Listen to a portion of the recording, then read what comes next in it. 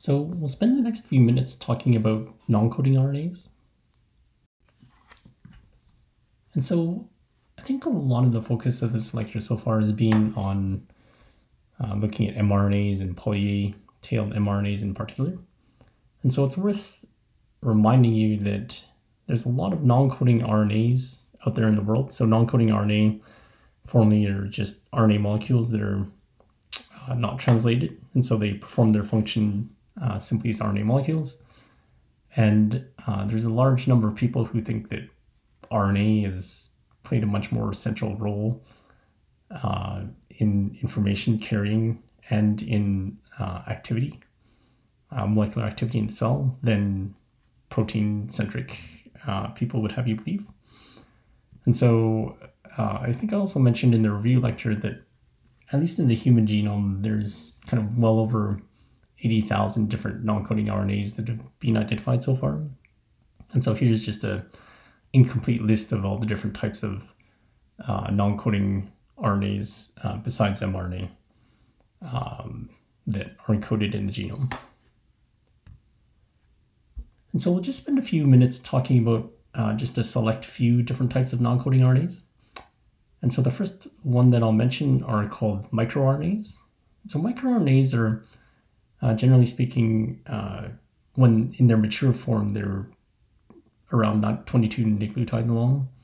They're single-stranded RNA molecules, and they, in some sense, resemble siRNA that we talked about before.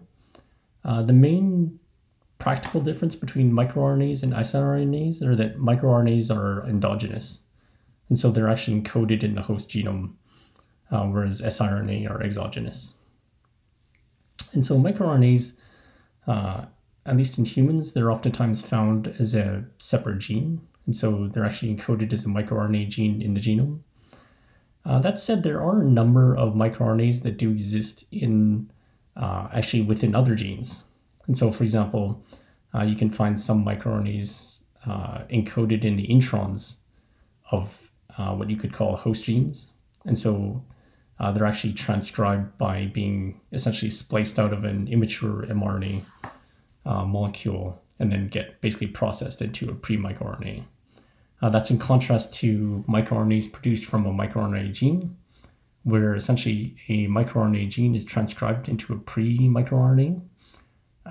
And that pre-microRNA, interestingly, is also capped at the 5' end and has a poly A tail, similar to mRNA, but it gets processed by Drosha and Pasha to produce pre-mRNA as opposed to getting translated. And so for the most part, you'll note here also that dicer is used to basically develop pre-microRNA into mature microRNA, similar to siRNA. And from a practical standpoint, microRNA functions similarly to siRNA in the sense that they are single-stranded RNA molecules which are basically used to identify target mRNAs and then are typically used to shut down expression of those mRNAs. And so microRNAs are particularly interesting and they're fairly well studied, in part because they have a lot of pretty well-known roles in gene regulation and development.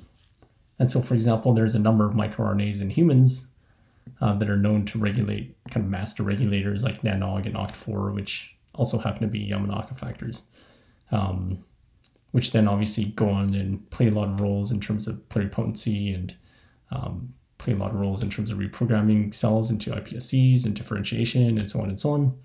So this slide is really just to say that microRNAs really do regulate some key transcription factors in the human genome. And so another class of interesting non-coding RNAs are the lincRNAs. And so lincRNAs are basically long non-coding RNAs, are defined as non-coding RNAs that are generally at least 200 bases in length. And what's interesting about lincRNAs is that in general, there's more of these than protein coding genes in the human genome anyways. They tend to look a lot like mRNAs in the sense that they're transcribed by POL2. and they're found in many different organisms. Like mRNAs, they're 5' capped and 3' poly-A-tailed. Unlike a lot of protein coding genes, they tend to be transcribed at relatively low levels, and they're not particularly well conserved, at least among the mammals. And so, an obvious question then becomes, well, what do these lncRNAs do? And so oftentimes they're involved in, surprise, surprise, gene regulation. And so they really kind of fine-tune gene expression patterns. Even though there's tens of thousands of lncRNAs in the human genome, surprisingly, not that many of them have been very well characterized. And so a few kind of classic lncRNAs include TERK and EXIST and hot air.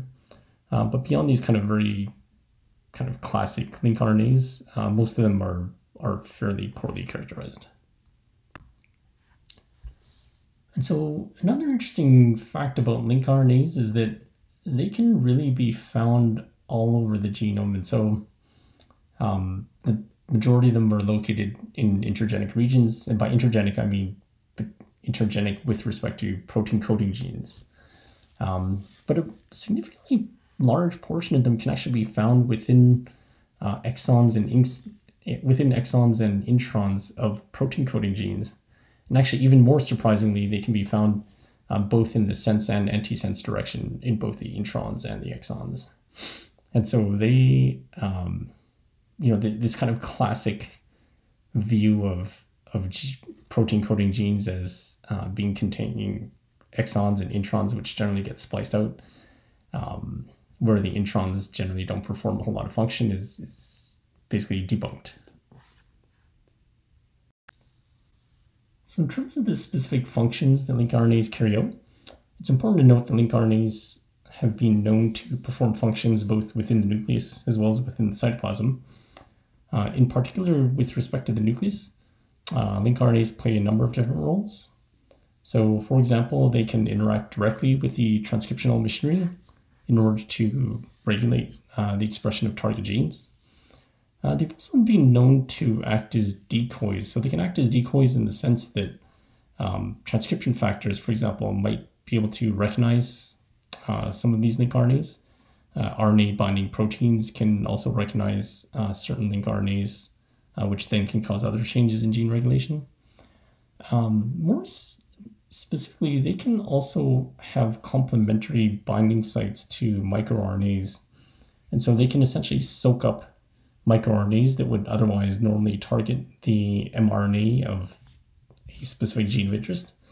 But in some sense, lncRNAs can basically soak up expressed microRNA and prevent target genes from being downregulated by those microRNAs.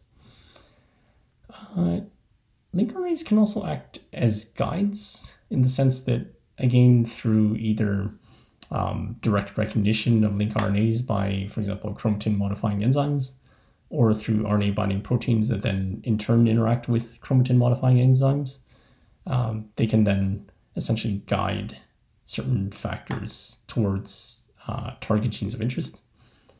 And finally, in a similar way, they can essentially act as scaffolds. So you can imagine that certain longer non-coding RNAs can have binding sites or recognition sites of multiple proteins or transcription factors. And then in doing so, they can bring together multiple factors which then interact and then in turn regulate gene expression.